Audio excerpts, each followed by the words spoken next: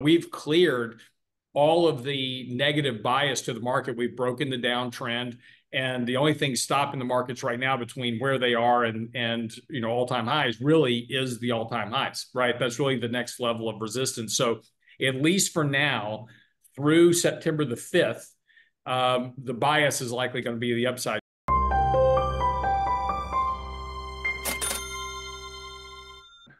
Welcome to Thoughtful Money. I'm its founder and your host, Adam Taggart, welcoming you back here at the end of the week for another weekly market recap featuring my good and commemorative friend, Lance Roberts. Lance, how you doing this week? Great. What are we commemorating?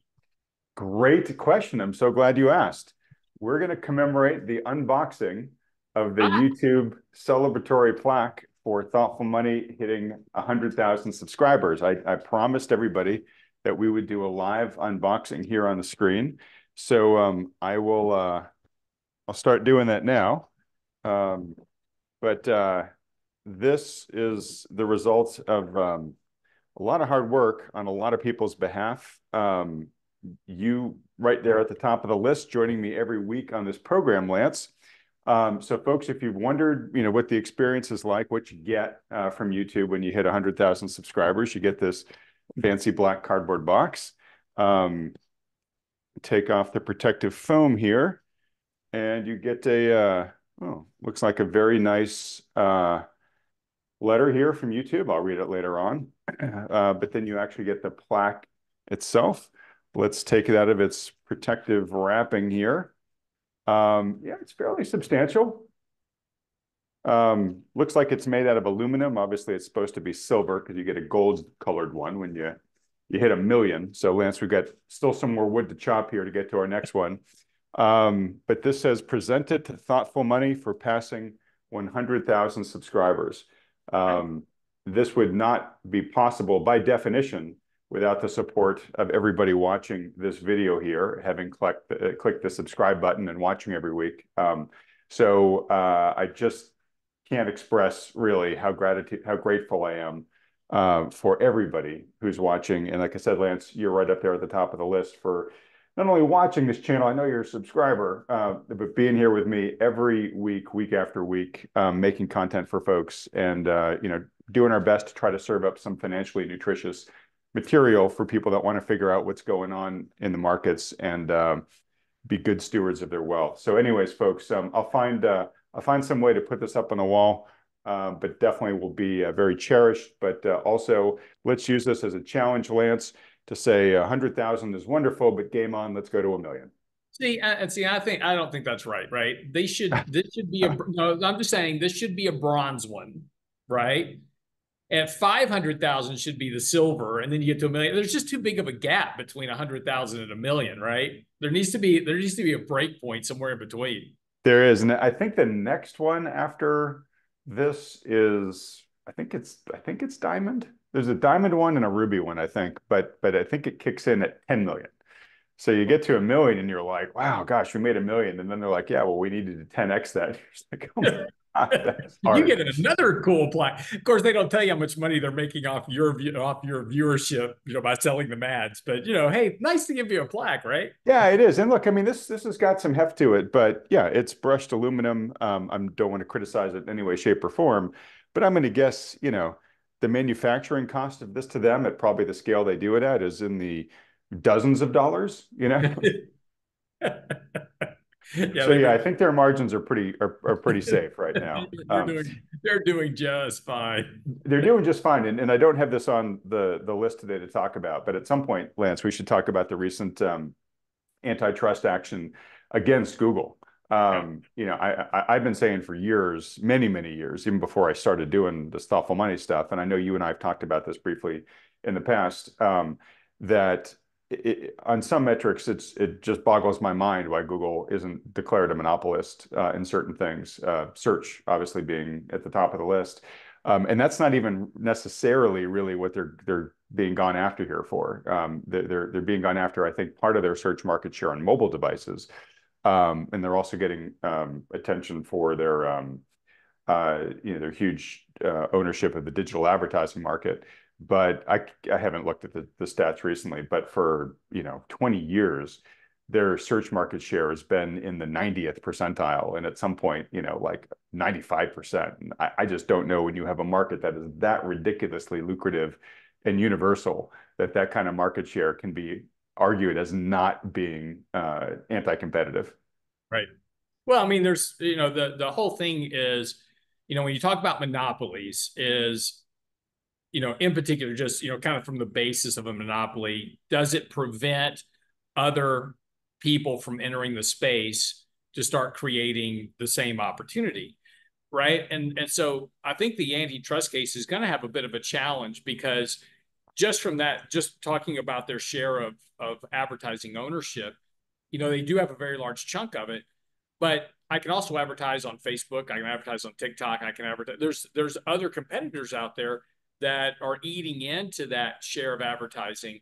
But Google is just, they were there first. They have absorbed a big chunk of those clients. And it's part of just the normal ad spend. When, for instance, if we're looking to do online digital marketing, it's just, okay, where do you start with? Well, first place is we go to Google, then we go to Facebook, then we go to TikTok, and we're going to run ads in all these different places.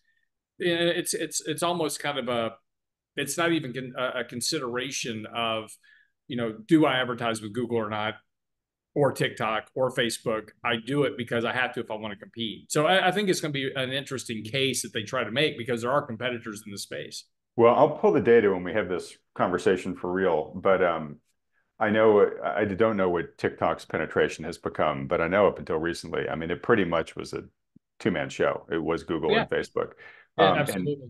anybody that's been in digital media for a prolonged period of time has seen the economics of digital advertising just be on a slow, steady decrease as the share that these Goliaths take Yep. continues to increase. You can't, you almost can't create an purely ad supported online business anymore, because the margins just aren't there. I mean, unless you're at tremendous volume, Right. which is, very, very small number of the players. You have to have, and that's why every content creator, initially they had blogs that were supported by ads. That model's done, and then everybody moved to a premium subscription model, and then that's now oversaturated. And so anyways, it's going to be really interesting, but it's certainly caught my attention that the regulators are finally beginning to start to show some teeth here. We'll see what really happens. I am absolutely certain that Google's, army of lobbyists are on this and are probably going to defang most of what's getting talked about right now, but we'll see. Well, I mean, remember we broke up AT&T, many years ago. People don't remember this, but we broke AT&T up, divided them into different bells around the country. There were four different, bell operators at that point after we broke up AT&T. And it was great. Boy, we got them. We broke up the monopoly. And then over the course of the years, AT&T just absorbed them all again. Exactly. We let it with the whole thing just, yeah, basically reabsorb itself. And that's probably the ebb and flow, honestly, between, the free market and regulation here. We'll probably see more of the same. But I do agree with this one thing with you, real quick about this. Look, I think there's a really easy solution to fixing the Google problem, is that you do force them to spin off YouTube, so that YouTube is a company, Google search is a company, and basically you break these big giant behemoths up into their individual parts. Same thing for Facebook, honestly. You break up Facebook into Facebook, Instagram, Messenger, et cetera, make them their own independent companies. That gives other smaller competitors. So if I'm Kick, as an example, or if I'm Twitch, which are online video streaming platforms, I now have a better ability to compete with YouTube alone, just as a standalone, versus the Goliath behind YouTube, which is Google, and their massive, revenues and earnings. So just breaking these companies up into independent competitors would help free up that space quite a bit. No, absolutely. We've heard a lot of that, especially, with the Amazons and Microsofts of the world, where their whole cloud computing, operations, which, the Chinese wall is that the profits from those operations isn't supposed to subsidize their other businesses, which they say doesn't happen. But I think wink, wink, nod, nod, everybody knows that it's really going on. Yeah. So wouldn't surprise me if that's where we end up going here. But again, these companies, wised up to the value of, good Wall Street lobbyists, and they are incredibly entangled with a lot of sitting politicians right now. So it's going to take a long time, I think, before DC gets to the point where it is really willing to take a chainsaw to these companies like that. Absolutely. All right. Well, look, big question for you, Lance. Everybody's been asking me since last week. Hey, did we see the bottom last week? You know, when we were talking, you were thinking that maybe quite not yet. And I know your longer story is you're more like, hey, things are going to get rocky between now and the election, and so we probably haven't seen the bottom from that yet. But I think the bounce was probably maybe a little bit more robust than most folks thought it was going to be. When we were talking last time and looking at the technicals, we were looking at the 100 daily moving average and wondering if it was going to provide resistance. But nope, it was like tissue paper. S&P just, tore right up on through it. So anyways, what are you thinking about the current market action since last week? And are the technicals moving into a place where maybe the party could get going again from here? So I'm going to title your video for this week. So I know you have a tendency to title everything the most bearish thing possible, but the title for this week's video is "The Bulls Are Back, the Correction is Over." That's your title. Okay.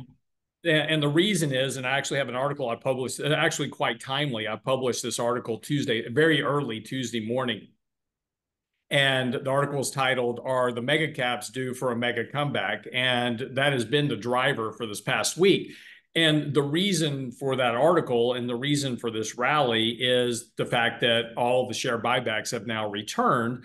And we've seen a massive inflow of corporate buybacks back into the market ever since the end of earnings season, which was really, we had about 80% of the companies reporting had completed their earnings process just prior to the flash crash Monday of last week. So we had 80% of companies in. That opened up the window for all the buybacks. So as that kind of flash crash carry trade unwound last Monday, got everybody certainly very concerned.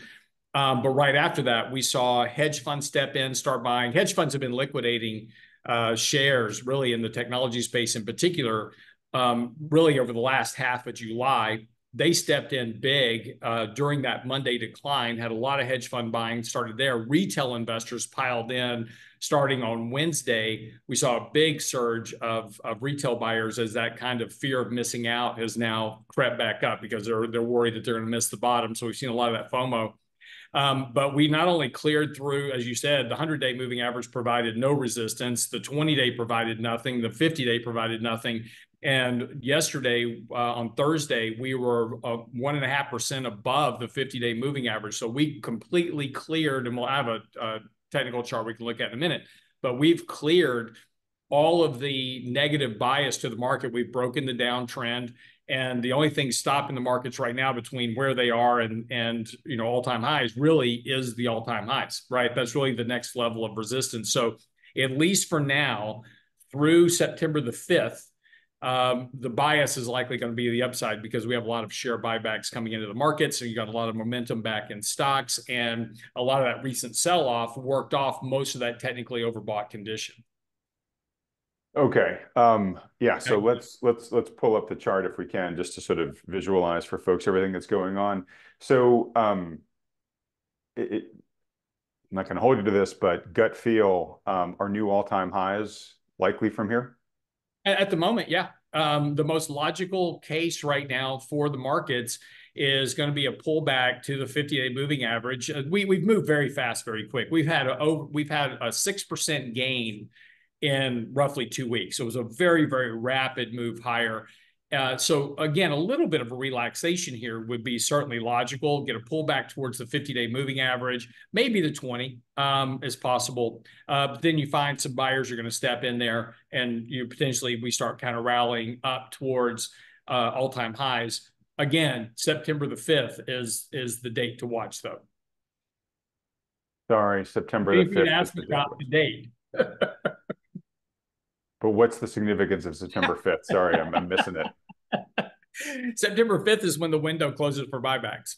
Okay. All right. Sorry. Thanks. All right. Get it. And so a couple of things set up the markets, for an October pullback. which is, we talked about that kind of potential for the markets to de-risk a bit prior to the election. So you do set the markets up for, pullback towards the 100-day moving average potentially sometime between the end of September as buybacks kind of pull out and you get de-risking of the markets going into the election. Then right after the election starts, buybacks come back again. So again, remember last year we talked about why we would have a very strong rally into the year end, and it was primarily because of buybacks. And so that same setup is going to occur right after the November election. Okay. All right. And I'm resisting the urge to, get on the should buybacks really remain legal bandwagon that we've been on many, many times. So we'll not do that this time. But let me ask a couple questions about the chart here. Yeah. We've talked about this a little bit in the past, but it's probably worth revisiting. There's an old saying in technical analysis that gaps get filled. Yep. And if you look at, the recent downward market action before the latest, rip here, you saw some really big gaps open up. So one, I'm going to guess you're probably not terribly surprised that those gaps got filled just because of the old adage that gaps get filled. Two questions for you, if you can answer both at once. One is, how meaningful is this kind of gaps adage? Is it there for a reason, or is it one of these sort of fallacies that we hear and think has a lot of significance, but it doesn't? And then secondly, when the market really drops off like it did, and then roars back like this, is that as bullish of a sign as it seems? Yeah. So both the answers to both your questions is yes. The gaps are important because normally what happens is when you get a gap lower, that's not a good thing, right? So something's happened in the market or a stock price in general gaps lower. And what generally happens is the market tries to fill that gap, but that gap provides a lot of resistance. So if you fill the gap and fail, then typically you turn lower and then keep going down, right? So what happened in this case, though, is we not only filled the gap, we just blew right through it, kept going. So in this case, these gaps really didn't mean a tremendous amount. But in specifics to your second question, in last weekend's newsletter, we addressed this in particular, and looked at this in terms of looking back at previous periods in history where you've had these very sharp, quick downturns. And those typically mark the bottoms of those. So, whether it was 1987, 2011, you had these very sharp drops. You had these exogenous events that occurred. 1987 was portfolio insurance. 2011 was the Japan earthquake. And then in 2015, you had basically Brexit occur, which caused a very sharp downturn in the markets because, again, that was unexpected. Everybody was talking about it. Nobody expected it to happen. And it kind of happened all at once. And then you also had in 2018, you had the Fed kind of freak the market out. And every one of those instances where you have these and then of course now you had the yen carry trade. And every one of those instances, you have these very sharp exogenous attacks, right? So again, this is the one thing that you and I have addressed so often on this, on this conversation and keeps continuing to get overlooked, is that the things you talk about, the things that you think about the markets are not the things that are going to cause the market to crash. So if you're looking at Israel or you're looking at Iran or China or the dollar or the debt or any of those issues, right? Those are well known by the marketplace. The market has already factored all that stuff in. And so those are not the events that cause major downturns in markets. What causes a major downturn in the market is an unexpected exogenous event, and then the result of that exogenous event. So in this case, we saw the yen carry trade, which was very quickly factored in by the market. Yep, it's an unwind. The yen spiked. The Bank of Japan has stepped in, so they won't hike rates anymore right now. So that calmed the yen down, and very quickly those margin calls passed by. The market factored all that in and started buying and said, okay, that risk is now passed. So I'm going to go put my money back to work. And so they started leveraging back up into that same carry trade that just blew up, right? So they've already factored all that in. And that's why I saw this very quick recovery in the market. So what would have caused that exogenous event to become a bigger deal would have been an increased rise in the yen that then morphed into a credit related concern where you started maybe blowing out credit spreads across a wide variety of credit issues that impacted financial markets from that perspective, that could have led to a bigger decline in the overall market, but that didn't happen. So again, the thing that triggers these downturns in the markets and the things you need to worry about are these unexpected exogenous events that you have no idea are coming, and you will never know they're coming, because if you know they're coming, or if you're even thinking about it, the market's already thought about it. So it's expected, or it's known. So it's not a big risk to the markets. What is a big risk to the markets are the things that show up overnight that wasn't there yesterday. It's here today, and now you got to deal with it. And so that's why the markets react very quickly, because all at once everybody goes, I'm out, and they've got to get out at one time.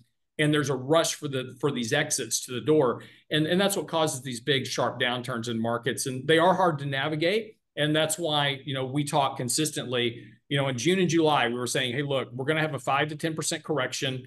We've got all the ingredients for a correction: reduce risk, raise cash balances, rebalance your portfolio, those type of things. Everybody's like, Lance, whatever. You keep saying that for 2 months and the market doesn't correct. We had an 8.5% decline from the peak, right within our target decline of 5 to 10%. Okay. And last week, you were saying, we're nibbling a little bit, but we're not seeing the entry point to start buying yet. Given the action that's taken place since last week, is that giving you guys a green light to start buying more? I use the word aggressively, but increasing your buying? Yeah. No, we didn't do really any buying this. We kind of bought some along the way. We increased our position in AMD as an example. We bought some. We added to our position in our natural gas play, OKE. But we actually did a bit of just reduction and rebalancing across the whole portfolio. Yeah. We will add back. We're probably going to become more aggressive buyers, once we see this kind of rally, give us a little bit of an entry point. Again, it's been very aggressive on this rally. It's gone very quick, very far, very quick. So we're looking for an opportunity to add to positions we like, and particularly in our mega cap stocks that we took profits in back on July 13th. We'll look for a little bit of a correction there to kind of add back to those positions at some point. But again, we're real patient with that. We still have our positions are still fine. We still have a weight in all these positions. And the portfolio did fantastic during the whole decline. The portfolio is actually at all-time highs right now versus the market, which is not. So performance during that correction, we did very, very well during that because of our bond positions that performed well. As I said last week on the show, you can't buy bonds here right now. That's still the case today. You still can't buy bonds at the moment. They're still overbought. But you can buy them. They're just overbought. Yeah. Yeah, you can buy them. Yeah, just if you buy them here, you're running the risk of downside in your purchase. I think we'll get a better entry point over the course of the next few months, potentially, if we keep seeing strong economic reports like we saw with the retail sales numbers. That's going to put pressure on bonds here short term. Okay, I want to get to the new data that came out this week in just a second. But up until a couple of days ago, the chatter was still all about the unwind of the yen carry trade, right? Mm-hmm. Which is a massive influence, and we talked about why, I think 2 videos ago. But all of a sudden, it seems like everything's fine. Is it on the carry trade side of things? And then earlier too, you mentioned credit spreads, and 2 weeks ago, you said, I'm beginning to see some stuff there that shows that, on the weakest end of the credit market, yields are beginning to move. Is that continued, or now, since things are, equilibrating after the carry trade scare, are yields tightening again? Yeah. So spreads tightening again. Yeah. The second question is easiest. Yes, credit spreads are tightening again. So again, that whole concern has very quickly kind of fallen away. Again, markets aren't really concerned about anything right now. Take a look at the volatility index, which had a very sharp spike last Monday or Monday before last. It's now back below 15. So we very quickly, all that fear in the market that occurred on Monday 2 weeks ago is now completely gone. So we've completely reverted all of that sentiment. And, at the same time, we've also reduced a lot of the overexposure to equities in the portfolio. So this can provide a good bit of support near term for the markets as professional retail investors start grossing their books back up. And I'm sorry, what was the first question? Uh, is there really nothing to worry about on the carry trade anymore? No, no. Look, yeah, absolutely. There's concerns on the carry trade. Overall, that's about a 15 to 20 trillion dollar leverage that's sitting out there. So it's huge. Now, that doesn't mean you have to unwind every bit of 15 to 20 trillion dollars to get rid of the carry trade. You just have to sell, and as we saw last Monday, you just have to sell enough to basically meet your margin calls. And very quickly, the Bank of Japan stepped in and said, "Hey, we're not gonna hike rates anymore." There was certainly some currency interventions between the U.S. and Japan that occurred behind the scenes to stabilize that whole thing, because that would lead, as I said, that could lead to a credit-related event if that was allowed to continue unfettered. So you can bet your bottom dollar that central banks were intervening to help stabilize that currency spike. But yeah, if for some reason Bank of Japan comes out tomorrow and says, "Yep, we're gonna hike interest rates to 2% tomorrow, and we're gonna do we're gonna try to create more inflation in our economy by doing X, Y, or Z," yeah, that carry trade becomes a problem real quick because it is very sensitive to where the Japanese yen goes. So again, you've got to figure out what will cause the Japanese yen to spike, and that and also, can Japan actually hike interest rates? And that's the big challenge for Japan. They've been at basically zero interest rates for 30 years. Now they're trying to hike interest rates, which obviously when they hike interest rates, that attracts capital into the Japanese yen, which then changes that balance on the leverage. So they're trying to do that, but when you're carrying 230% of debt to GDP, you really can't hike rates much.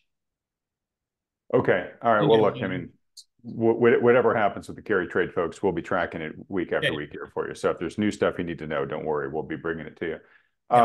But here's the bottom line of that. Yeah. I would not be worrying about that right now. That's not really a big concern at the moment for the markets. That's pretty much behind the markets right now. Okay. It has been duct taped back together. Correct. Okay. Let me ask you a question sort of around this. I know that your job, which you perform well, is to be the eagle, right?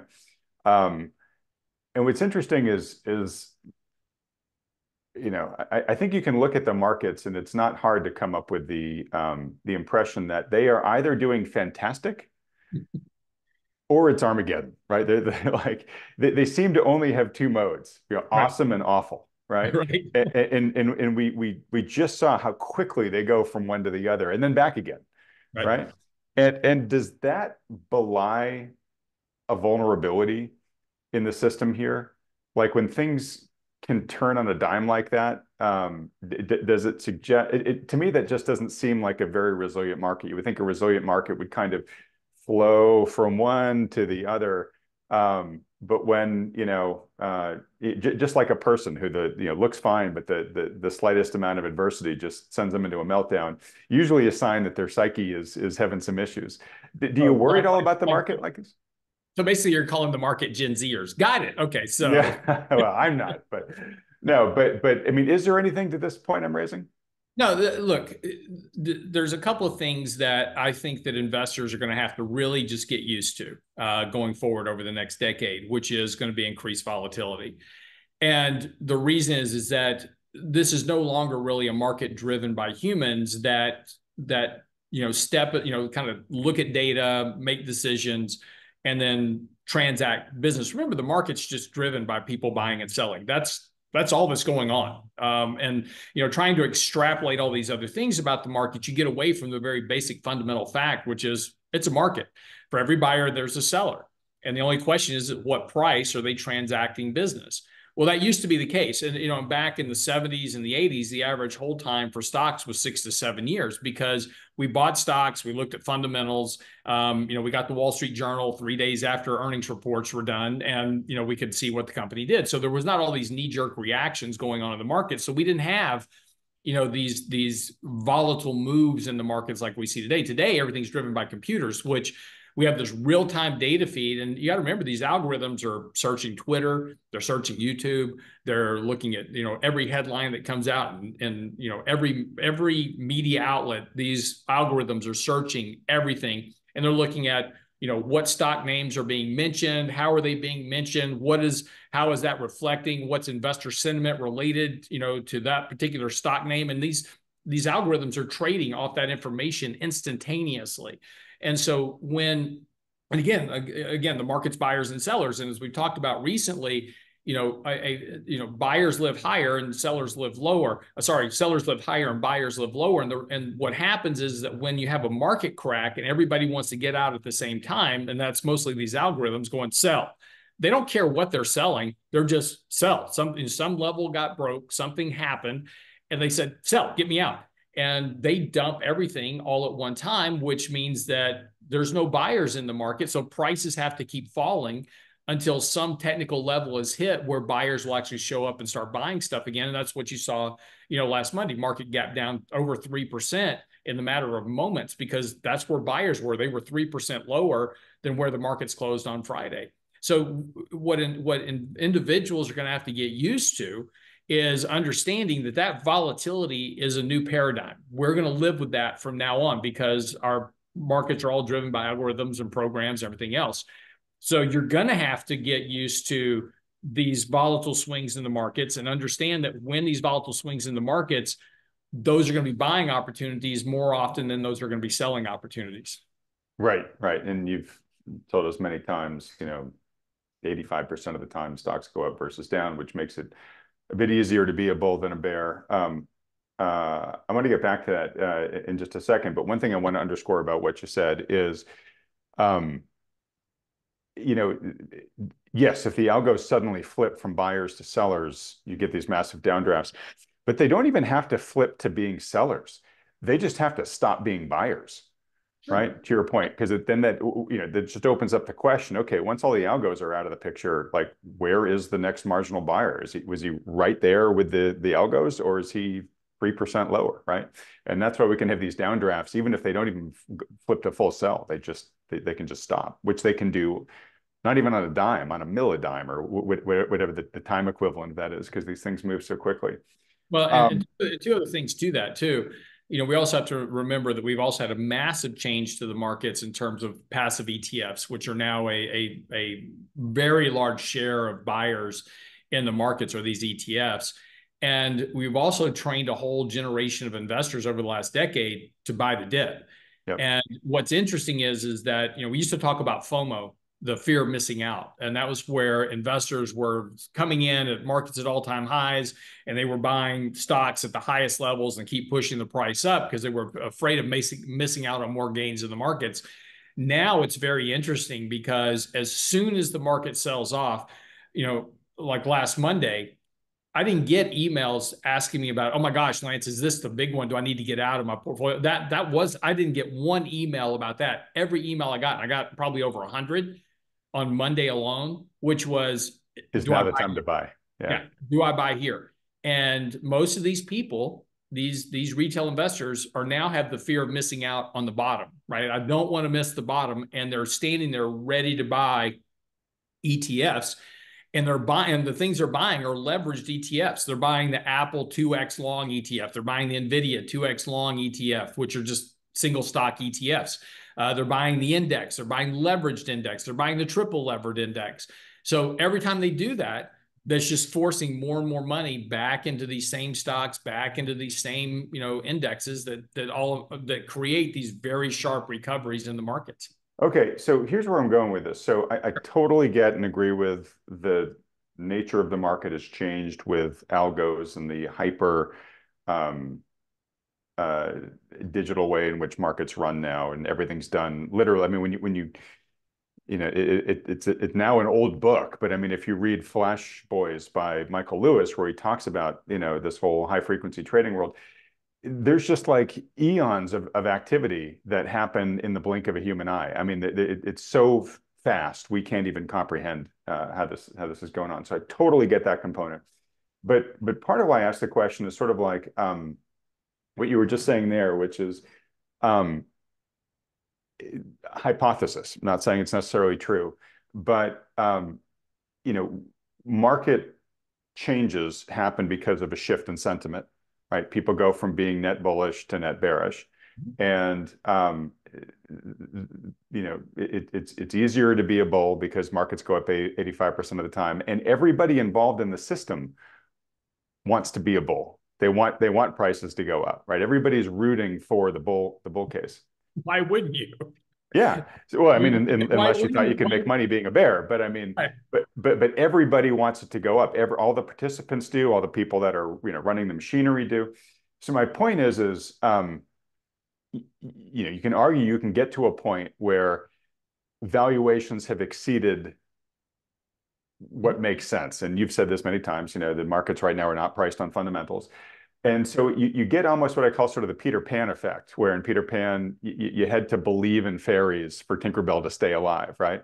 So everybody's believing in prices going up, everyone's but at some point, doubt begins to creep in, even if it's subconscious or whatnot. And everybody is still on Team Bull, but they're increasingly like, yeah, but if this thing starts petering out, I don't want to be the last one out the door. And so when you get little hiccups or little wiggles, you can get outsized responses to the downside because people are at the party, but they're kind of eyeing the door. And anything that looks a little funky, they start to make a sprint for the door, right? And I'm just wondering, are we in that kind of territory now? Could that explain some of this reason why, yeah, it's a party until very suddenly it's not? Well, no, that's just, yeah, it's always a party in the markets, and the markets are always looking to go higher because earnings estimates are always looking to go up, right? So as long as you have earnings growth, markets are going to price in valuations based on forward earnings growth. So that's why there is an extremely high correlation between the year-over-year rate of change in earnings estimates versus the year-over-year change in the S&P 500. Okay, So but that makes sense because you could almost say that's fundamentals, right? Stocks are supposed to be priced off their earnings right. streams. But again, it's also about optimism, right? Right now, Wall Street is very optimistic that A, we'll avoid a recession, and B, next year earnings growth is going to go up by 15 to 20%. Yeah. So that provides that right. So that's the party environment. Everybody's at the party, and the cops haven't shown up yet. So and this is why we talk about what is it that causes everybody to leave the party at once? If the cops show up to the party and it's a friend of the party, right, then nobody's worried about it. So because it's like, oh, that's Jimmy. He's a local cop. Come on in. He starts drinking beer with everybody else. If the cops show up with the sirens on and it's the state troopers, it's a different story. So the difference is that in the markets, again, you do have a market that is overvalued, no doubt about that. It's very deviated from long-term means. And, so you've got to have an event, though, that is unexpected. Again, we go back to this unexpected exogenous event. It's got to be something that all of a sudden everybody goes, I've got to get out right now because I have no idea how to price that. I have no idea how to price that yen carry trade that spike in the yen. I'm getting my banker calling me saying I've got to cover my yen short, but I don't know how far that's going to go. So I've got to get out now, and then I'll figure it out. And that rush for the exits is what causes markets to drop off so dramatically, so quickly. But that's why it's also very hard to hedge against because those are the things you can't control. But the things that people tend to worry about, right? Those are the things that don't happen, right? The end of the world. Because they're not if they're already on the market's radar. Yeah, exactly. Either A, they're not the market knows about it already, or B, there's such outlier events that the possibility of them occurring are extremely small. It's so low. Yeah. Right. So the markets bypass all of that entirely. And so people get very frustrated. It's like, I don't understand why this market's going up. If you looked at the debt lately, yeah, I understand the debt and the deficit. I got that. Markets know about it too. And markets have already factored that in, at least for now. So again, it's got to be some type of credit-related event, excuse me, that markets weren't aware of that causes these major unwindings and these major revaluations. And that's the important key. So go back to 2008, look at what happened. It was a normal bear market up to September the 18th. When Lehman was forced into bankruptcy, all of a sudden, nobody could play the game anymore. And that caused that major repricing in the market. I had to reprice for fundamentals and earnings because I had no idea what those earnings were going to look like post the Lehman crisis. And so you had this very sharp contraction in the market post the Lehman failure. Prior to that, the market was just a normal, everyday, average, kind of correction process. And there's really nothing to worry about. But that's what it's going to take to have this, major decline in the markets and this major revaluation in the markets, it's got to be something that all of a sudden the markets go, I can't price this because I can't factor what earnings will be in 6 months from now because of this event, right? So that's the process you've got to figure out, and it won't just magically show up. We will have evidence that this is coming ahead of time. The markets will start to sniff this stuff out ahead of time. Markets will start declining. It's like, hey, everything's fine, but markets are declining. We're taking out, and this is the way it was back in 2008.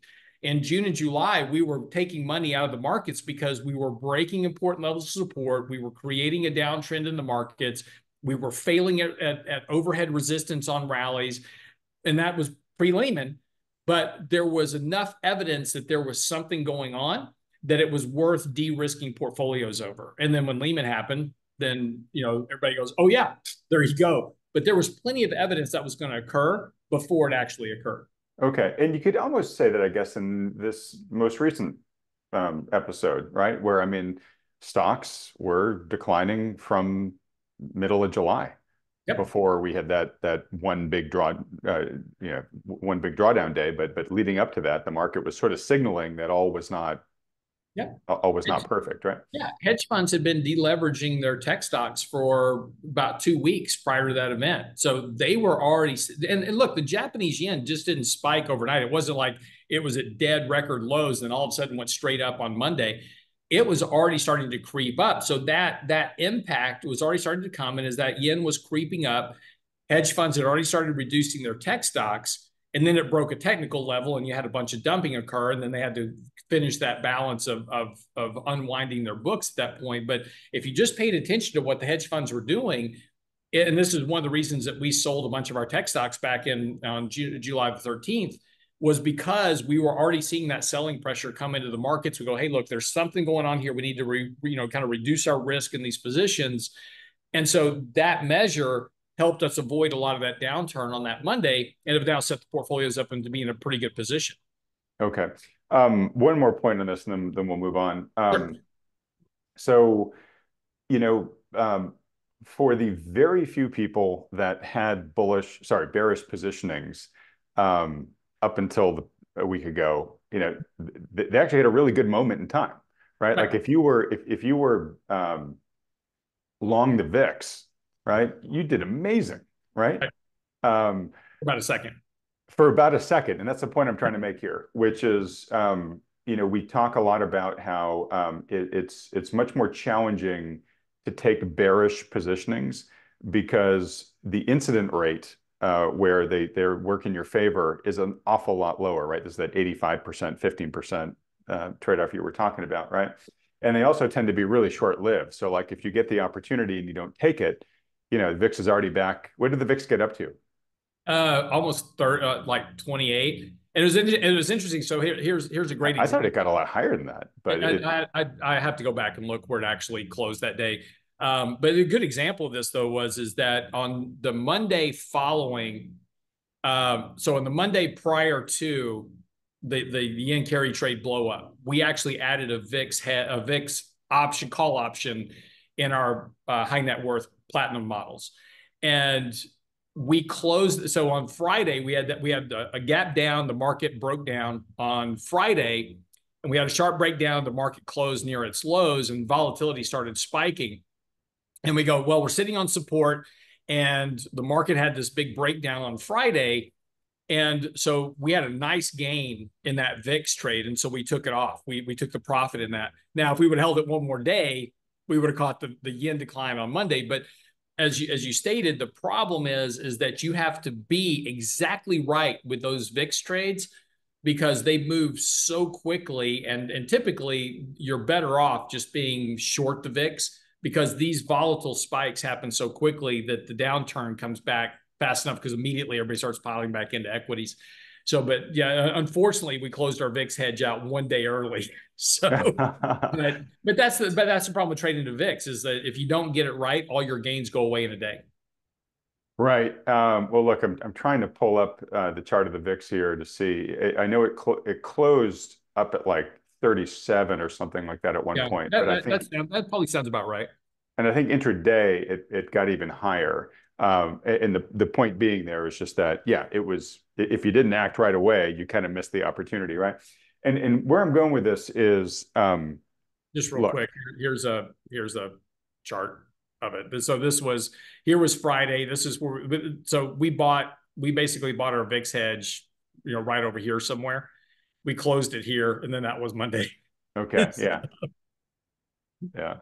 Um, so where I'm going with this is, I understand that a lot of viewers, and I put myself in this camp, have a lot of concerns about, current levels of overvaluation and whatnot. And as Lance, as you've said, that is very useful in a long-term outlook, not useful in a short-term outlook, because obviously the market can remain overvalued for a lot longer than most people imagine.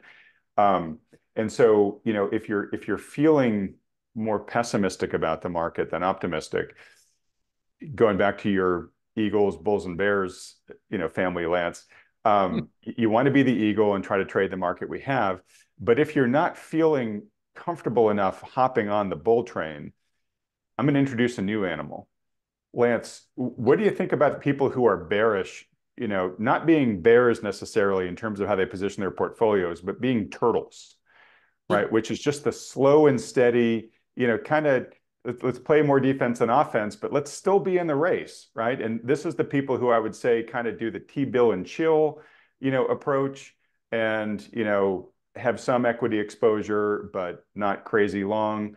But it's just sort of like, I want to build a portfolio that's just sort of a steady Eddie portfolio here, not taking on too much risk, but while they're giving me 5% in safety, I'll take that and maybe have a little bit of the portfolio to try to ride some of the equity upside. But if my fears happen and we get a big rollover, it's not going to be a mortal wound.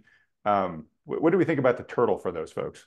No, the turtle's fine. Look, when we run portfolios for that. So like we have portfolios that are 20% stocks, 80% bonds. We've got 40, 60, 60, 40, 70, 30, 80, 20 the other way. So, you can build your allocation however you want. And those are fine, right? And so the problem with the T-bill and chill thing is obviously the Fed's about to cut rates. So that, the question you got Will to go ask away yourself, at some point. Yeah. yeah, it's going to go away pretty quickly. And then you have to ask yourself, well, what am I going to do now? Because I now no longer can get, any yield on my money markets or my T-bills anymore. And I'm stuck with equities. So, and again, this is going to be a real challenge for those individuals that get themselves into that box. But, again, there's nothing wrong. Look, our primary model that we run is 60% stocks, 40% bonds. It is, over the last 130 years, it is hands down the best way to grow and manage money. It outperforms the S&P over time. It outperforms every other allocation over time, because during big bear market downturns, if and when we have one, bonds will play their defensive position exactly like they did during that yen carry trade blow up last Monday. Bonds were up 4% that day during the process of that market decline. So they did exactly their job. What you would expect is that in a bear market, unexpected exogenous sell-off in the markets, right? All of a sudden there's shock and panic. The first thing that institutions are going to do is go into T-bills or go into T-bonds or go into long duration government bonds of some sort, because they're safe. They're guaranteed that they're going to get paid back. They're highly liquid. I can put money into them. I can get money out of it. Absolutely no worries. I can't necessarily do that with corporates. I can't necessarily do that with other forms of bonds. So treasuries are always the first place that institutions are going to go. So building a portfolio that's 60% stocks, 40% T-bills or T-bonds, however you want to build it, is absolutely the best way to manage your portfolio. You're going to get enough growth out of your equity side of your portfolio to hedge inflation over time, protect your purchasing, and again, you talk a lot about the decline of the dollar, the purchasing power parity. Well, stocks are the very best way to ensure that you're keeping purchasing power parity of your dollars over the long term. Bonds are going to help hedge risk and provide income. And you put those two together, you've got a winning formula to make sure that your portfolio not only grows safely with lower volatility, but also generates an above inflation rate of return over time and protects that purchasing power of your dollar into retirement. Okay. Very well said. And the reason why I bring this up is I know that one of your big, one of the things you try to help people avoid is I'm uncomfortable current levels of valuation. I think they're too overvalued, and so I'm just going to get out of the market entirely. Or they get real agitated and say, this has got to correct at some point soon, and I'm going to take some pretty big short bets, right? And then they get destroyed along the way if the market continues to rise. So, I'm trying to maybe introduce the turtle as a way to say, for people who are really feeling that pull, to maybe not think about being the bear in terms of how they're constructing their portfolio, but to be the turtle for all the reasons that you just described, Lance. Right. Well, look, our job, look, we get too sidetracked worrying about all of these big macro issues. And this is why, I get a lot of emails and I'm like, man, turn off the articles, turn off the media, focus on what you do, right? So your job is what's your most important source of building wealth is your job and your savings. Most people I run into, they do a terrible job of saving money and they're hoping the market's going to bail them out, right? And that's not going to work. So your biggest source of asset growth over time is the money you save, not the money that the market will generate for you. What the market's job is to make sure your savings are growing for inflation and purchasing power parity, right? So that's what you should invest for, that, not chase some benchmark index, trying to beat some, random index that has nothing to do with your personal life or your goals or anything else, but build a portfolio that'll grow your savings safely over time. And then but then you start worrying about these other big macro issues. Well, I heard this guy on the internet, he said that the debts and the deficits are going to cause a major market crash and we're going to be like Japan. Maybe, right? But that may happen well after your lifetime. Or, the dollar's going to crash and we're all going to be living in, bartering on the streets with bottle caps. Maybe, but if that happens, nothing else is going to matter anyway. So there's all these big macro concerns that you can worry yourself over. And in the process of worrying about all these things that have very small probability events of happening in reality, you're impairing that growth of your money and that purchasing power parity over time. And this is why when you take a look at 80% of investors, they have very, very poor performance over time. They have very little money saved up for retirement, and worrying about all these big macro issues they have no control over in the long term has left them so far behind on their wealth growing process. They have permanently impaired their ability to retire the way they could have or should have. Okay. Totally agree. I guess just wrapping up on this, and then we'll get to the recent data that came out this week. So I completely agree with you, which is like, look, always better that we lean into our strengths and the things that we can control the most, right? And for most people, that is going to be their ability to generate an income and their ability to save as much of that income as they can, right? What's left over goes into investing. You then need to make a decision. Okay, am I going to be the one in charge of my investing strategy and execution, or am I going to pull in a professional to do that for me? And as I say in this channel every week, I think for the vast majority of people, the latter is a better choice because most people have lots of other things they've got to prioritize in their lives to focus on: family, job, all that type of stuff, right? Health. So when I look at it, I do look at it, hey, how can I make sure that my earnings and saving muscles are as strong as humanly possible? And then when it comes to investing, I look at it as first and foremost a vehicle for keeping my purchasing power on pace with inflation, which we've talked about. That's kind of goal number one for investing, right? And then I think of it as that plus a call option, right? Which is, hey, there hopefully will be times where my money actually makes money for me on a net incremental basis, right? Where my portfolio returns exceed inflation in some really material way, but I'm not counting on it. That's the thing, right? Where I'm like, look, my goal is to feed the beast enough so that as long as the investing part keeps up with inflation, I'm going to have the purchasing power I need by the time I need to meet my goals, right? Now, it may end up doing a lot better than that, which is fantastic. I'm leaving the door open to that, but I'm not counting on it. So I would think you would think that's probably a good way to look at it, Lance, but what do you think? No, I mean, look, how you approach your own money management is up to you. Right. And again, when I'm on with you, I get a lot of emails like, "Oh, Lance, you're just always bullish." No, I'm actually not. I've been very bearish at times, and I've been through the financial crisis. I've been through 1999, been through all these markets, right? So I've been Yeah. there, doing that. Nobody knows that the new house you're building is actually a former missile silo, 3 miles below the earth, right? Yeah. Exactly. No, and I was explaining this on the radio show the other day. It's like I'm inherently very bearish. I mean, my personal bias is I lean more bearish, right? And it's a fight for me to, because I look at all the same data, right? I look at all the, the valuations, I look at everything else, I look at what I'm paying for, shares of Apple or Microsoft or Nvidia. And I'm like, this makes no sense. I mean, you can't grow stocks at, 30 times earnings. It's just crazy. But so just inherently I'm bearish, but from a portfolio management standpoint, I've got to set all that stuff aside and say, look, I've got to grow my money so that A, I make my clients happy, but B, I've got to grow my money to, create the retirement fund that I want to create for my family.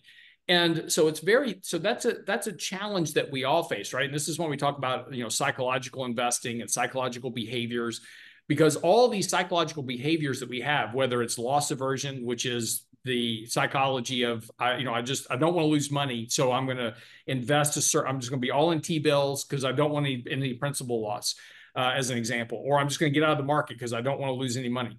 Herd bias, where we're just chasing the markets no matter what, and just whatever the herd says, that's the way I'm going. Um, you know, Also, looking at confirmation bias, that's another big one, where we just only look at the data that supports our view. So if we've got a bullish view, we only read bullish stuff. If we've got a bearish view, we only read bearish stuff. And that's why if you go to our website, you read the articles that we post 3-4 times a week, you'll see a bullish one and you'll see a bearish one, and you'll see one that's economic destruction, and you'll see another one that's bullish, because we're analyzing. That's just our research. So we're constantly analyzing all of these different outcomes of all this different data. In fact, today is talking about, for people that, are kind of wanting, kind of that more of a negative bias, I guess, for outlooks. Today's article on the website is Economic Growth Myths and Why Socialism is Rising. And we go through, basically all of the impacts of just decades now of just, running excess debt and excess deficits, and why that's impairing the average net worth of American citizens, and why there's so many demands now for socialistic policies.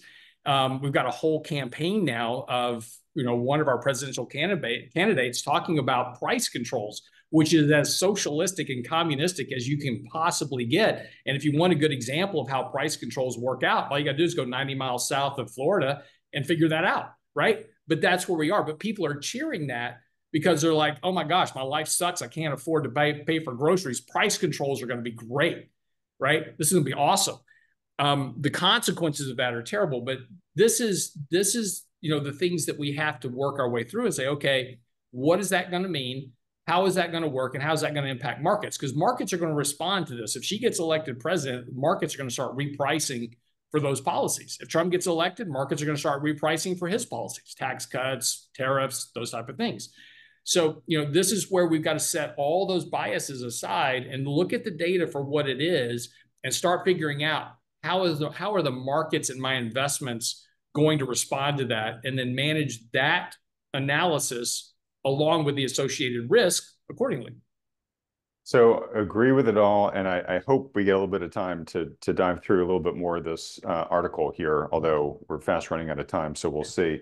The last point to what I was trying to make is, again, like the way that I look at the investing side for me is I'm responsible for putting the wealth I need into the system.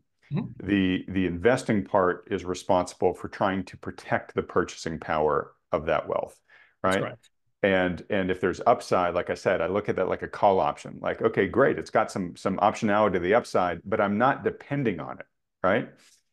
If I have a phenomenal return in some of my investments and I can hit my goals a few years early, that's great, but I'm not counting on it. Because, and the reason why I'm underscoring this is I think one of the challenges that we've talked about is that a lot of people think of the investing part as, no, I put my money in there and then that makes all the money for me in the long run, right? You're asking, in many cases, dangerously a lot from the investing side.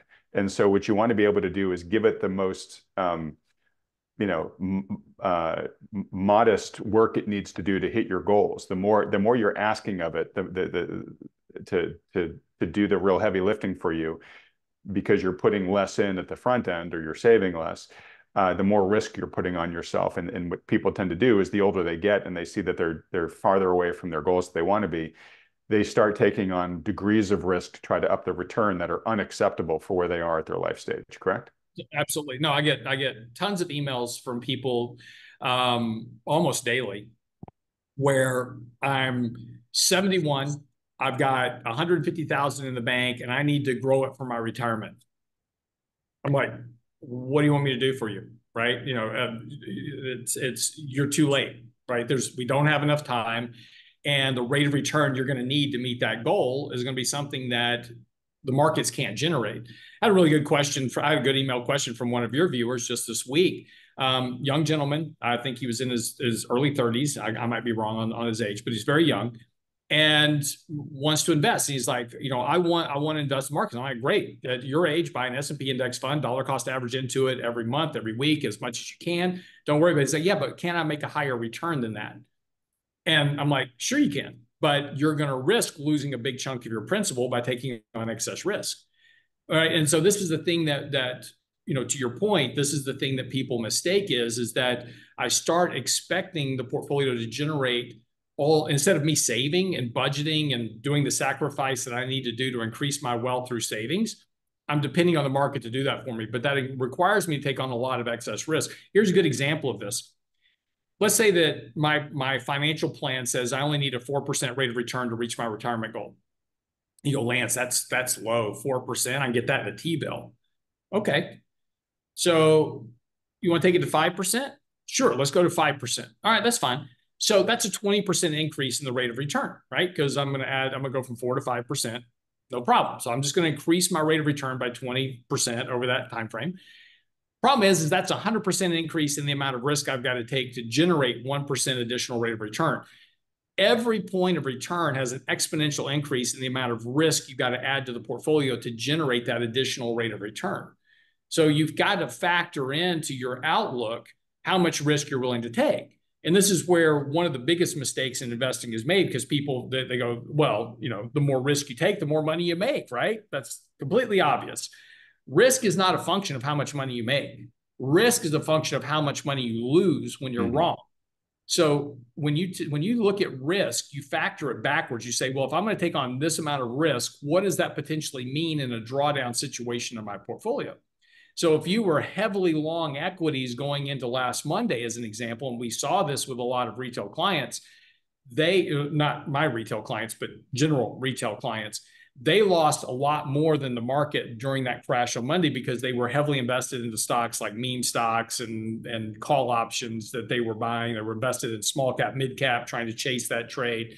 And they got completely decimated through that process because they took on excess risk. Seemed fine on the way up. I'm making a bunch of money. It's all fun. It's all fun and games on the way up, taking risk. But when that risk shows itself during loss periods. And that's why we always talk about taking profits, managing risk, reducing balances, you know, those type of things, because that's navigating that market. When you get a downturn, you don't have that big of a decline. Yeah. All right. I'm sure folks are ready for us to get off this, so we will. I just want to note, I did an interview a few days ago with John Pease from GMO, from Jeremy Grantham's firm, and was so thrilled to finally get a representative of that firm to come on this channel. It was a big honor. John's a young guy, but clearly very smart. And we were talking more about recession, but his point was a really good one. Is he said, look, you get paid a risk premium to invest in stocks. You know, you get a higher return investing in stocks on average than you do in other safer instruments. And he said, yeah, it's wonderful to receive, but you have to remember why you're receiving it. You're getting that premium because you're taking additional risk. And so you've got to be willing to accept the other side of the coin, which is that when the economy is struggling and markets react to that, you're going to get the equity discount, right? Where, you're going to get hit harder. And we have become, I think in particular with this whole passive investing, theme, especially since the great financial crisis, particularly up until the end of 2021, where the central authorities were really intervening on a regular basis in the markets. People just got real complacent of like, oh, no, all I get is the good part of this, right? The bad part's gone, buy the dip, right? And so anyways, people just have to be very mindful that if he's that guy saying, yeah, but can I make more than, what Well, the S&P is going to make? Yeah, you can. You just have to really be, cognizant that you are owning the other side of that two-edged blade too. yeah. Well, look, and this is also an important point, which is that, don't mistake what I'm saying is that you should be, whatever allocation permanently, just, you're 60-40 stocks and bonds and you never change it. That's not the way to manage money either. You just made a very good point, which was during an economic downturn, you're going to suffer the consequences of those reduced earnings growth. And as earnings estimates decline and as earnings decline, the markets are going to decline in price as markets revaluate for those lower earnings. But you're going to see that coming well in advance. That is not something that's going to show up unexpected. And you're going to be taken by surprise by all of a sudden there was this economic downturn. You're going to see this coming months in advance. You'll see this process of earnings beginning to miss expectations. You'll see the negative revisions to earnings. So you'll have plenty of warning that this is coming. And when those warnings are starting to mature, then you begin reducing your exposure to equity allocation. So, you go from 60% equity to 30% equity or 15% equity, and you shift a lot of your portfolio back into bonds, which will do better during an economic downturn. When that economic structure bottoms and you begin to see earnings estimates come back up, you begin to see improvement in earnings, you shift the portfolio back. So again, you have to navigate the markets, not just on the upside, but also the downside as well. And that's not difficult to do. If you can't do it, hire somebody that can. It's not difficult to do. You just have to pay attention, to managing your money and managing your risk. Yeah, and so anybody who's watching, who when you say that, oh, we'll just ratchet down by X, Y, or Z, anyone that's thinking, well, okay, how am I going to know how much to do when? Again, this is why I say recruit yourself a great financial professional to handle all that thinking for you and keep you involved so that you're understanding what they're doing and you're kind of learning along the way. If you are a DIY person and want to do it yourself, that's great. Just keep A, educating yourself, and B, that's why I have Lance and the guys from New Harbor in this channel every single week so that you can crawl in the brain of these professionals and see how they think and see in real time what decisions they're making. And, we'll give you their indications of what they're doing, and you can factor that into your plan as well. Okay, so Lance, let's get into the data that came out this week. So it's kind of a mixed bag. It's kind of interesting. So we had what many are taking as a positive CPI number, and headline CPI now has a 2 handle, and I think that's important for the Fed optically, right? Yep. Where they can say, hey, you know what, we are indeed getting close to our 2% target, 2.0% target. We're now in the 2s, everybody, right? So kind of yay Fed. I was interviewing Mike Shedlock yesterday. That interview is going to come out Tuesday following the release of this video. He's looking at the base effect math as well as shelter, and we'll talk about shelter in a second. But he actually thinks that we're going to see some pretty darn favorable headline CPI prints over the next couple of months, to the point where he said he wouldn't be shocked if in, say, 3 months from now, there's like a 2.3% headline CPI. Yeah. And you're nodding on that. So to a certain extent, I guess that's good news. Inflation's continuing to disinflate. One of the surprises, I think, in the CPI number was that shelter actually rose. I think shelter costs rose where people were still expecting them to continue disinflating here. I think Mike was thinking that was maybe a sort of a one-off event, and he expects that to continue to disinflate over time. Anything notable to say about shelter beyond that? No, he's right. That we've seen these kind of anomalies before. It happened maybe 7, 8 months ago. I have to go back and look at the chart, but we had this 1 month spike in homeowners equivalent rent. You got to remember that's a survey, right? So basically what happens is they call people up, they go, hey, Adam, what do you think you can rent your house for? Everything's booming right now. Everything's great. Maybe your neighbor just sold their house for a whole bunch of money, whatever. So you go, oh, yeah, I think I could rent it for, $5,400. And then the next month, reality kind of sets back in and that rate comes back down again. And so we've seen these kind of anomalies occur. It's part of the data collection process. The trend of homeowners equivalent rent is declining, and that will continue to decline. And if you take a look at what's happening with home sales right now, particularly on existing homes, they're sitting on the markets a lot longer. The house I'm in is a good example. So I'm renting this house.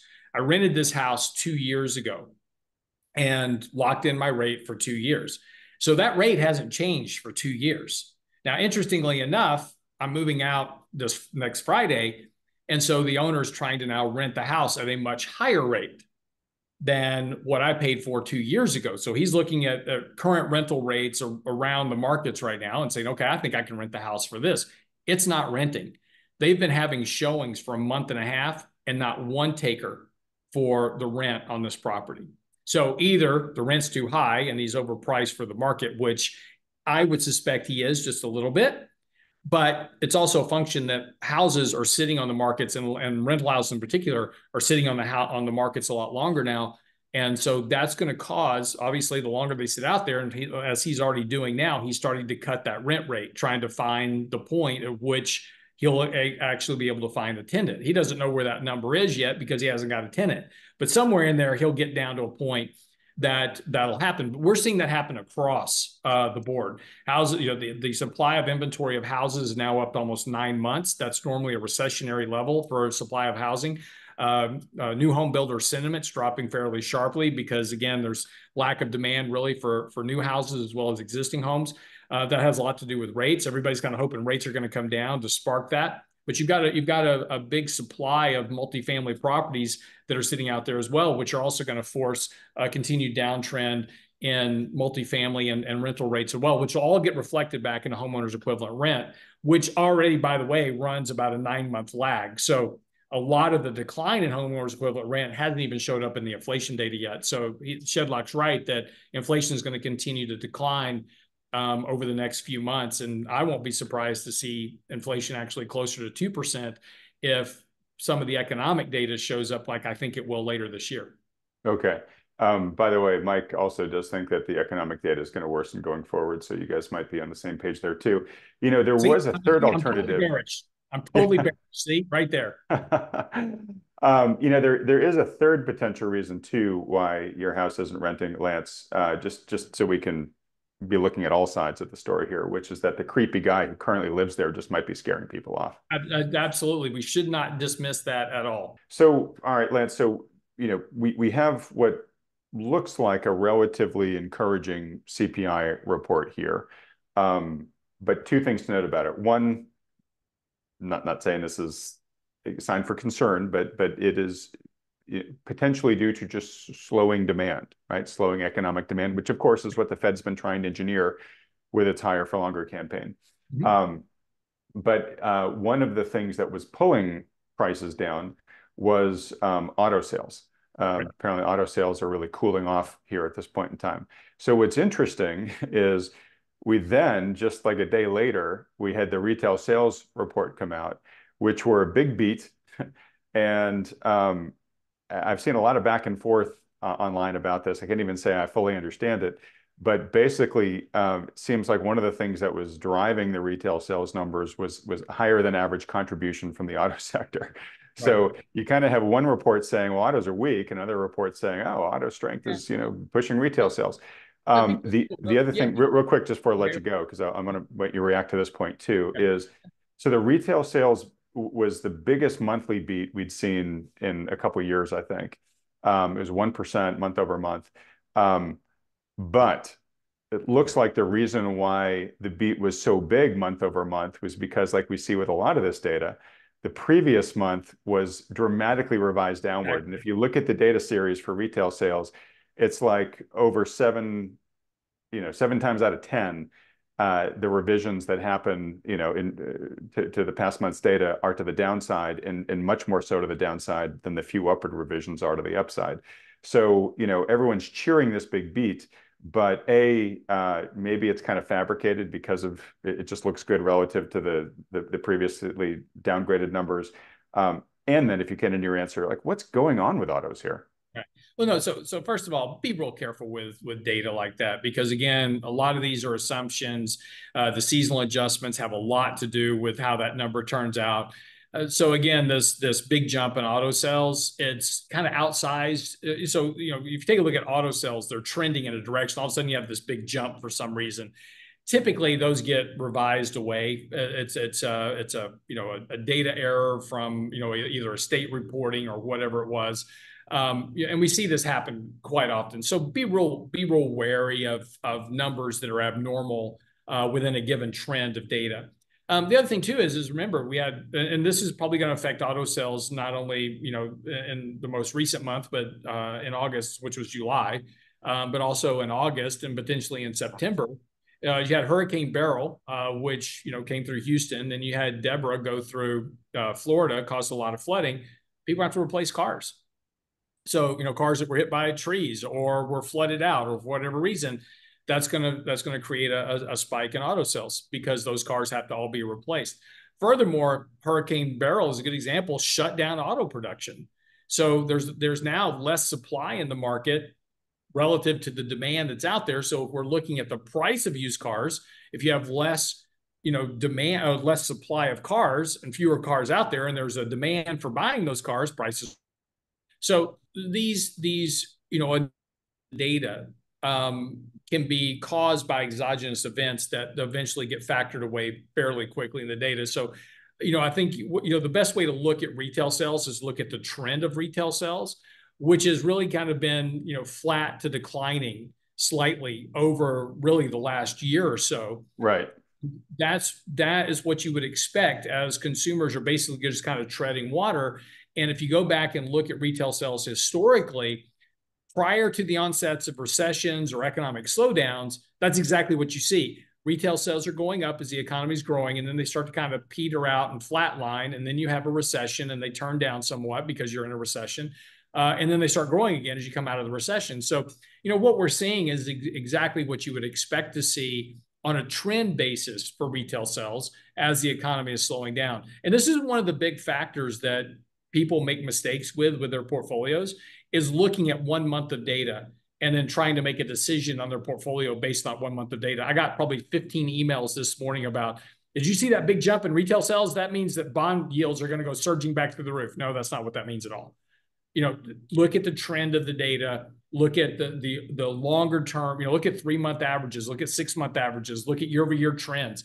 Those tell you a lot more about where the economy's headed than 1 month of data. All right. Okay. So great points. Where I'm going with this is, look, the Fed's got a big decision coming up in September, right? Right now, everybody thinks the Fed's going to cut. And it's a debate on how much the Fed's going to cut. The markets, preponderance of the markets thinks 25 basis points. But there are some out there, including Mike Shedlock, who thinks that the Fed might be cutting 50 basis points. I personally have a really hard time seeing how the Fed could justify cutting 50 basis points right out of the gate here. I think that, if it did, I think the Fed would say, hey, we're so confident that we're going to hit our 2.0% target soon that we want to start pumping the brakes now so that we don't overshoot on the way down, right? That's a story that Powell's been saying for a long time. But, at the same time, like, prices are coming down. Retail sales, at least the recent retail sales, strong. Unemployment, while rising, still historically low. Markets back up near all-time highs. Real estate up near all-time highs. Like these are not conditions normally when a central bank starts tightening, starts cutting, right? I agree. Yeah. So, what odds do you put at a 50 basis point cut? I think pretty low.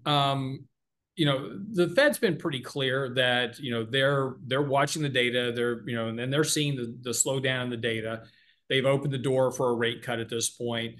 So I think they cut. Look, this is my personal opinion. I could be entirely wrong. So just take it for what it's worth. I think they cut 25. I think if they cut 50 out of the gate with the market's already kind of a little bit tenuous in terms of the economic data, et cetera, you might spook the markets and you might actually get a negative reaction to a 50 basis point rate cut from the standpoint of, oh, wait, you're apparently a lot more worried about this economic data than you kind of let on, because jobless claims are still near record lows. Unemployment is at 4.1%. It's not huge. So what are you seeing that suggests a 50 basis point rate cut is required versus a more steady approach of cutting at 25? So I think that's the risk they run if they go 50, and I think they're aware of that. Okay. All right. I'm going to start beginning to wrap up here. So I'm going to cram a bunch of questions in here. Give me your short answers if you want. Sure. China. Coming into this year, everybody was looking to China as that was going to be the big tailwind to the global economy this year, right? China's finally gotten its act together. It's going to start growing again. That really hasn't materialized, and it's still having a lot of internal troubles. There have been articles coming out saying that they're in danger of hitting their 5% GDP growth target, which is crazy when you think, not that many years past, China was always growing at what, 8, 9. We could always argue about whether the numbers are real or not, but 5% was almost unimaginably low for China just a few years ago. Home prices have dropped there at their fastest rate now in 9 years recently. So their real estate market correction is still underway there, and that's where the vast majority of Chinese citizens have their wealth stored. So there's a massive negative wealth effect coming out of that. So I guess my question to you is could China actually now kind of become a drag on world economic growth versus the tailwind everybody was expecting it to be? I think it has been a drag on global economic growth. And if you take a look at GDP from where it was, this time in 2022, as an example, our GDP has slowed a lot. And that has a function of basically the fact we're running out of stimulus and, household checks have run out. And so, we're seeing that impact. We're also seeing less, foreign inputs into the U.S. economy from other purchasing countries. So our GDP is slowing down. So I think it's already a drag on the U.S. economy. The question is will that continue? And I suspect that it will, particularly going forward. They did a lot of things back, pre-2008. They were building cities that were identical to New York, as an example, and they were building massive city complexes that nobody lived in. And they were doing a lot to generate, economic activity that didn't have a real economic purpose at the end of it. And now they're paying the piper for a lot of that. And I think that's going to take a few more years to kind of work through. Now, again, will China eventually become a good investing opportunity? That market has had a huge decline over the course of the last, really since 2021. If you take a look at the Chinese Technology Index, is a good example. It was 105 back in 2021. It's down to 30 now. So it's had roughly about an 80% correction, a 70% correction at this point. So at some point, that's going to be a great trading opportunity. I wouldn't touch it right now. But, these things all ebb and flow over time. But, I do think that they have been a tailwind. I think they'll continue to be a tailwind at least in the next year. You mean a headwind? Sorry, a headwind. Sorry. Yes. Yep. Thank you. Yep. Okay. So just last point here about China. This is an anecdote, so everybody take this with a massive grain of salt. But I was talking the other day with a real estate analyst, and they're trying to find actual hard data to corroborate this. And if they do, I said, please send it to me because I'd love to share it with my audience. But they are hearing increasingly that foreign investors who bought U.S. real estate, as a way to sort of just land bank, their money outside of their country. And, out here in California, we've had massive, inflows of hot money from Asia for a long time here, where people were totally price insensitive in buying the houses they were buying out here because they're like, look, even if it corrects by 50%, at least I got 50% of my money out of my home country and it's non-confiscatable. Apparently, those investors are now beginning to sell and bring the proceeds of the sales back to their home countries because they need the money there. And if that is actually true, that is a massive new development here. Don't know if you've heard anything similar, Lance. First time I've heard this, like I said, it's anecdotal, so folks don't take this to the bank yet, but really caught my attention.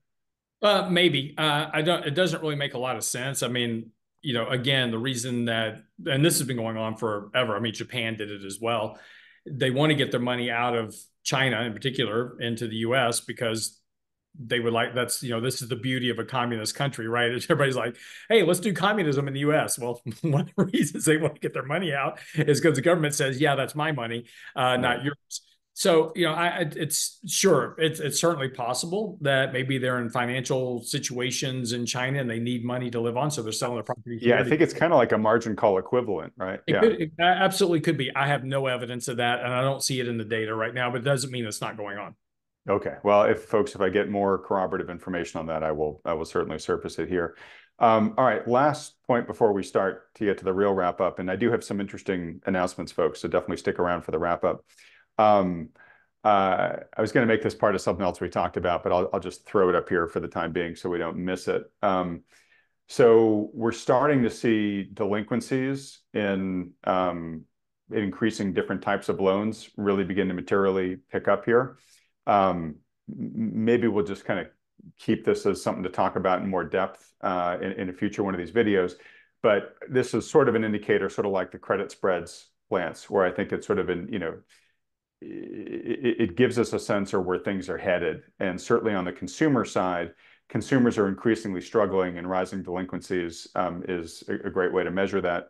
There's also a survey that just came out by the company Affirm, which reported, no huge surprise, but 3 out of every 5 American adults surveyed said, hey, I don't care what the data says. I feel like we're in recession here. My lived experience feels like I'm living through a recession.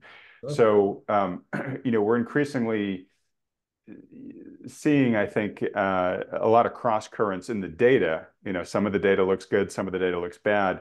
But at the end of the day, if you just say, look, forget about how an academic defines recession, what do people think? Increasingly, there is now a majority of US adults that say, hey, I'm not doing well. That's right. I don't think that's anything that surprises anybody. Again, you just look at the average American trying to make ends meet.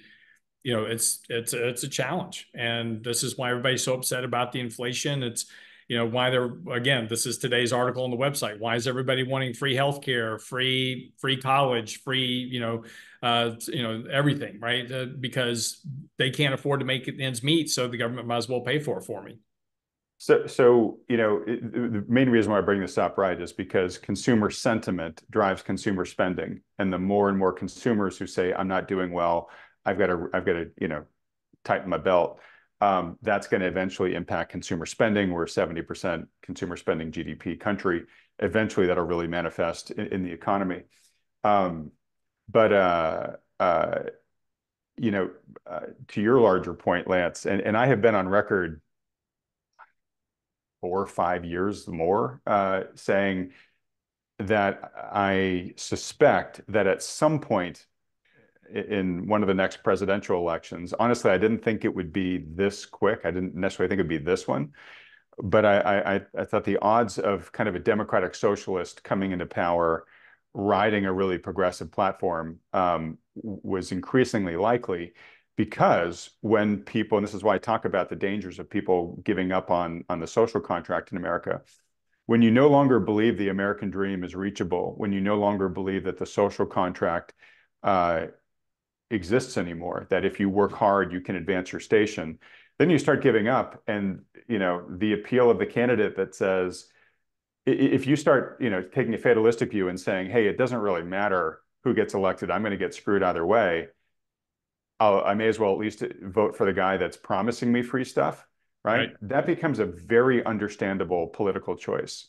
Not saying it's a good one. I'm not saying it's going to end in any place that we want to be at, but I can certainly understand why the pendulum swings that way. And I'm actually very surprised right now that some of the policies that you just mentioned that are getting floated right now that are seem to be pretty heavy towards the socialist side of things aren't getting more pushback in the mainstream media right now. And the fact that they're not makes me a little bit worried that, oh my gosh, this timeline could happen sooner than I thought.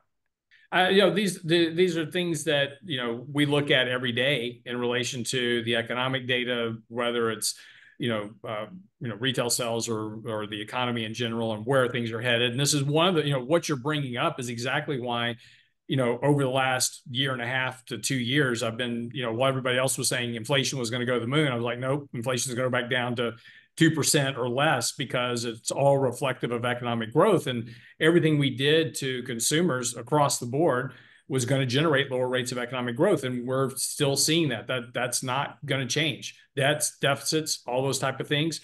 Those are all very negative for economic prosperity. Now, the one thing you've got to remember about consumer sentiment also, and it's important, is who you poll. So, if you take a look at the breakdown of consumer sentiment, those making over $100,000 are a lot more optimistic than those making less than $50,000. Right. Well, So that's your two out of the five are still doing fine. exactly. So One's doing great. The other one's, status exactly. quo. But you do great. One in the middle does all right, and the two at the bottom are struggling. So yeah. Yeah. Although I would say it's three struggling, Yeah. one doing okay, and then one doing fantastic. Sure. All right. All right. Well, so Lance, trades. Sounds like you maybe haven't made that many trades in the past week, but I think you No, mentioned no, it earlier. But is that in fact true or? no. We did a little bit of kind of again as we kind of as the markets are doing their thing, we're just kind of watching our portfolio in general and what it's doing and doing surgical precision kind of trades where we need to. So, for instance, in the dividend equity model, we sold Philip Morris this past week. The only reason we sold that was because the stocks had about a 30% gain since we bought it on January the 19th. And this is a company that basically isn't growing revenue to any great degree. It pays a very nice yield, but we spent a lot of time on Thursday's Real Investment Show talking about dividend investing and how to approach it, the things to look at, importantly, things like price to earnings growth as an important metric. So that was a key reason we sold that particular stock. Now, we will probably buy it back at some point when it corrects, but we're looking for a substitute now for the dividend equity model. In the equity model, we sold today, actually on Friday morning, we trimmed off both ExxonMobil and Diamondback Drilling back towards their target weights because we were overweight energy going into the summer. We're now through most of summer. So now most of the driving season, hurricane season is kind of getting behind us. We've had a nice little rally in oil prices over the last few weeks. And so that's been great. And now there's talk about potentially, that, kind of a deal may be made between, Israel and Hamas. We'll see if that works out or not. But if they get something where it kind of calms down the tensions, that's going to start to suppress oil prices some. And there's downside in oil prices to about $60 a barrel heading in towards the end of the year, particularly as inflation continues to cool. So we just took profits, those stocks, just reduced them back to target weight. In our ETF model, we reduced our energy ETF position back down to target as well. But that's about all we've done this week. Okay. All right. Well, look, in beginning to wrap things up here, we don't really have time for one of our traditional rants, Lance, but I will say that one of my highlights for this week was this was last night. I've been doing a little bit of backyard gardening. I used to do a lot more the place I used to live before where I live now. But anyways, one thing I've never been super successful at growing that I actually seem to have gotten better at this year was corn. And so I've had these corn stalks that have been going gangbusters, and I've been waiting to finally have the first ear of corn off of them. Last night, got my first one. It was just heavenly. I mean, the thing went from the garden, broke it off the stalk to in my belly within less than 10 minutes. Just nothing is better than fresh grown produce and on a nice summer evening, a nice hot, ear of fresh corn, just perfect. So, look, Lance, you and I talk a lot about fitness and longevity and quality of life and whatnot, and nutrition plays a ridiculously important factor in that. In fact, I consider it sort of unfairly.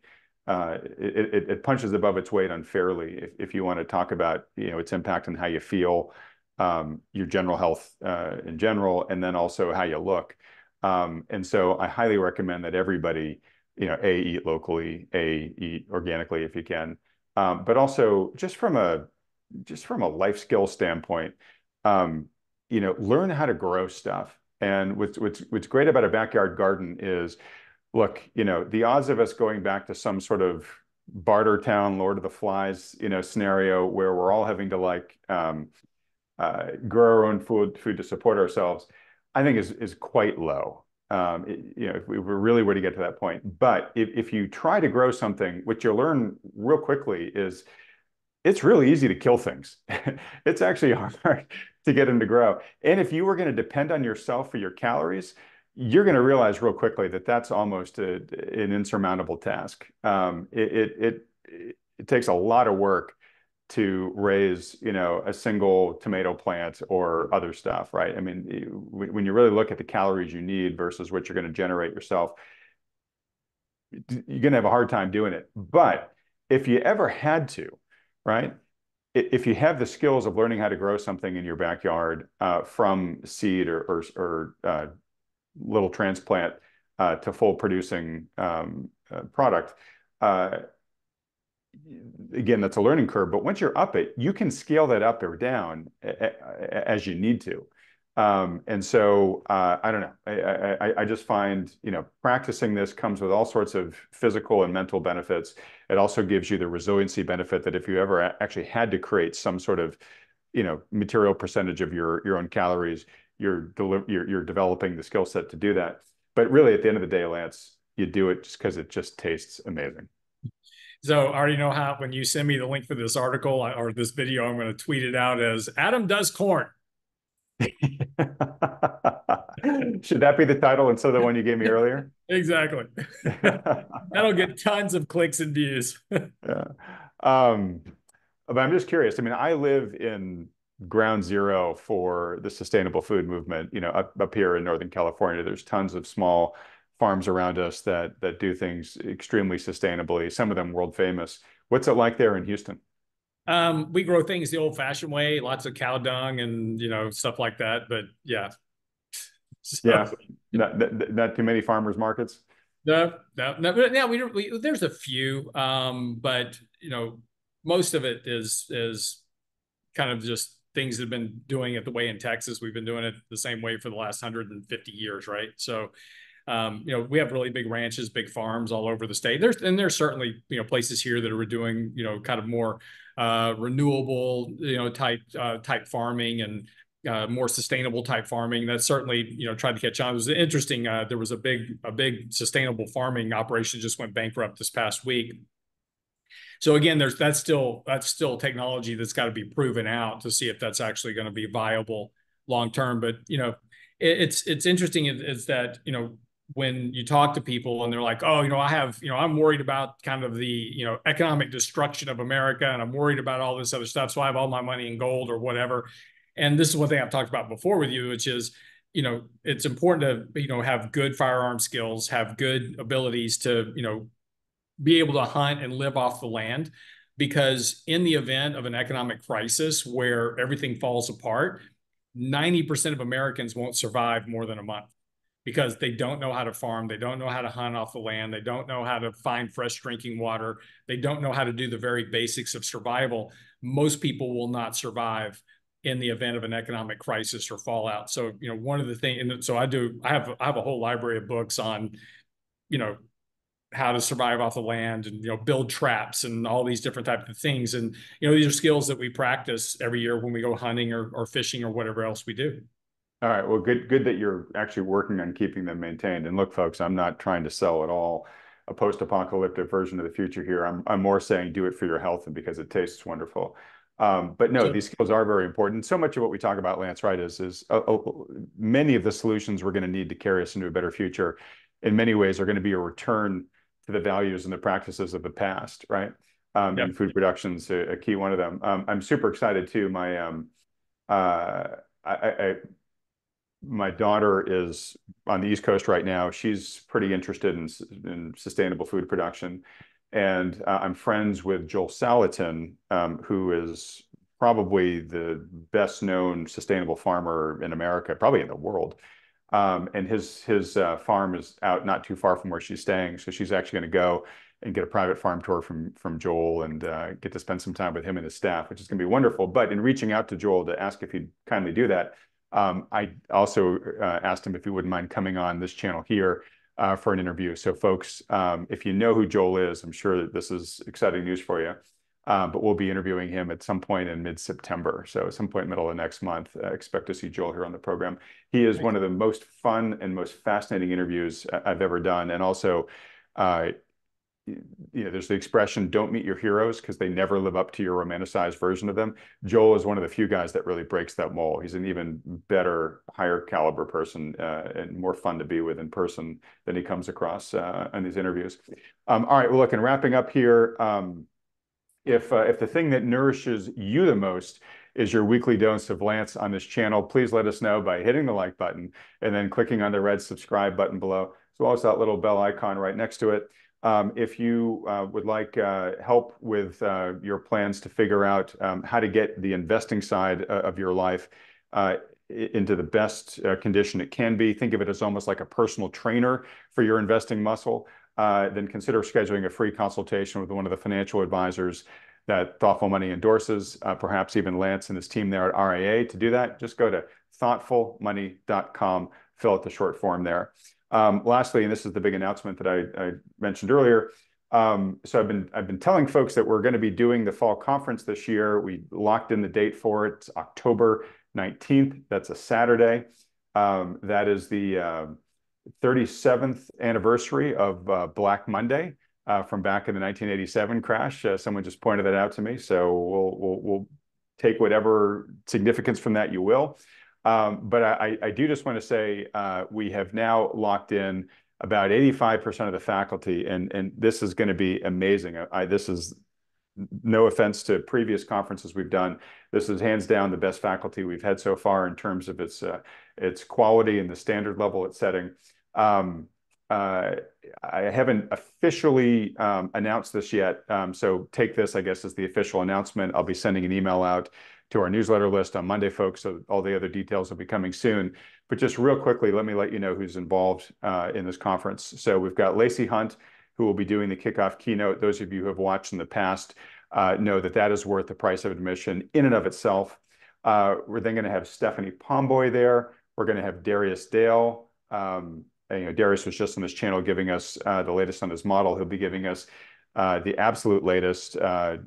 This is 2 months from now. So as we're heading into the new year, heading into the election, he'll be giving us the real-time readout of his models there.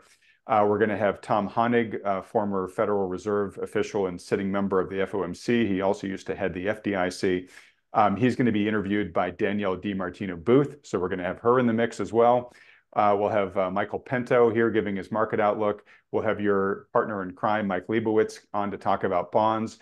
We'll have Stephen Bavaria back to talk about investing for income. He's the income factory gentleman. We'll have Brent Johnson giving us the future projections of the US dollar. We'll then have Lynn Alden on talking about ways to hedge against the loss of purchasing power of the dollar and other fiat currencies. She'll be talking about Bitcoin. She'll be talking about precious metals. We'll then have Melody Wright talking about housing. We'll have Rick Rule talking about resource stocks. Those of you that have participated in the past know that Rick comes with like 40, 50 tickers that he thinks are worth, viewers go investigate. And then, of course, we're going to have all of our advisors like Lance and the gentleman from New Harbor and Jonathan Wellham from Rocklink in Canada. We also still have room in there for one or two other VIP guests. So there's still hopefully will be some positive surprises coming forward. But that is a rogues gallery, just a murderer's row of talent there, folks. It's going to be amazing. So if you want to secure your tickets early, go to thoughtfulmoney.com/conference. You'll get the early bird price. And if you are a subscriber to our newsletter, our Substack, a premium subscriber, you will get $50 off the conference. And if you do the math, only costs $15 a month to subscribe. To become a premium subscriber, you save $50. So if you want to game the system and just subscribe just to be able to sign up for the conference and pocket $35, I am happy that you get that benefit. All right, Lance. And wrapping up here, real quick, I just want to let folks know we've got some great folks coming up on the program next week. Videos following this one are going to be Grant Williams, Stephanie Pomboy, Mike Shedlock, as we mentioned earlier. And folks, if you didn't see it already, go watch that video with John Pease from GMO. Really important perspective that firm brings. It's one of the most widely respected investment firms in the world. And hopefully we're going to have those guys come on the channel a little bit more going forward as well. So Lance, as we wrap up here, what are your parting words to the audience? We'll see what happens next week with the markets, and we'll go from there. All right. Everybody else, thanks so much for watching.